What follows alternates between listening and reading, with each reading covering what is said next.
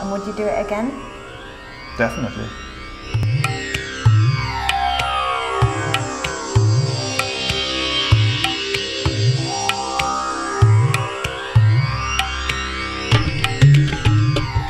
Hi and welcome to BioPharMoore.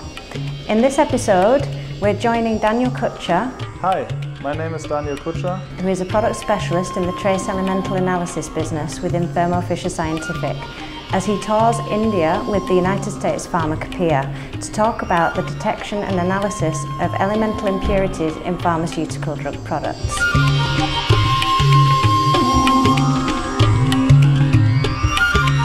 We were allowed to give a technical presentation on the two techniques allowed for elemental impurities analysis, ICP optical emission spectroscopy and ICP mass spectrometry. We did that in 4 different cities all over India, covering the most important hubs for the pharmaceutical industry in that place.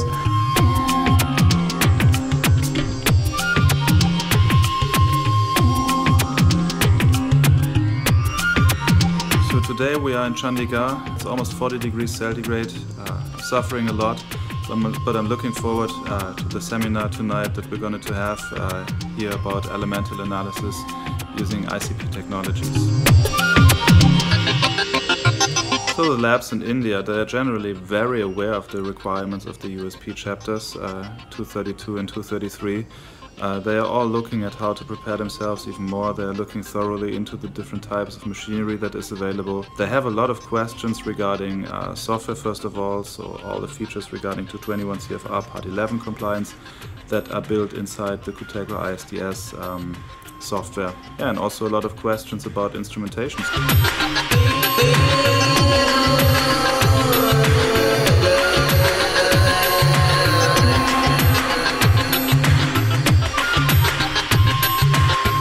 So now we are in Hyderabad. So both ICP-OES and ICP-MS are well suited for the analysis of elemental impurities according to the USP chapters 232 and 233.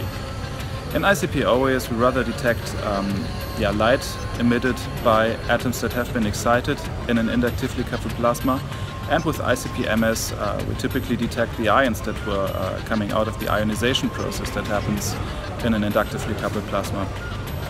Generally, ICP-MS allows you to go to lower detection limits, so we typically speak about detection limits that are in the area of about a couple of ppts in most sample matrices. For ICP-OES, this is typically around 1 ppb. Now both technologies are fully suitable for elemental impurities analysis according to the USP chapters.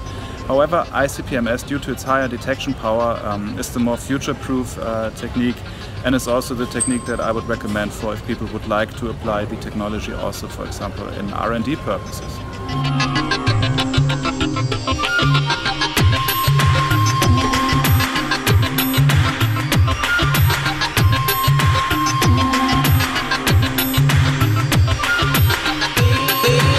Right now, welcome from Ahmedabad. We just had a spectacular seminar yesterday. Today, another highlight, we went to the Asian Pacific Center of Excellence for Customer Care. It's also located in the city of Ahmedabad.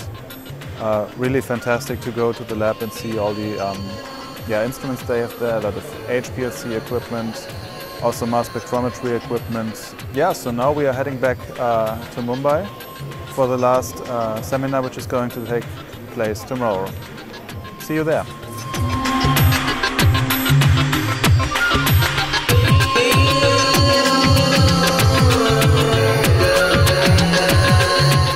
So as you've seen and heard from Daniel, at Thermo Fisher Scientific, we're passionate about delivering robust and compliant solutions for the analysis of elemental impurities in pharmaceutical drug products. Make sure you visit thermofisher.com/USP232 toolkit. See you again soon.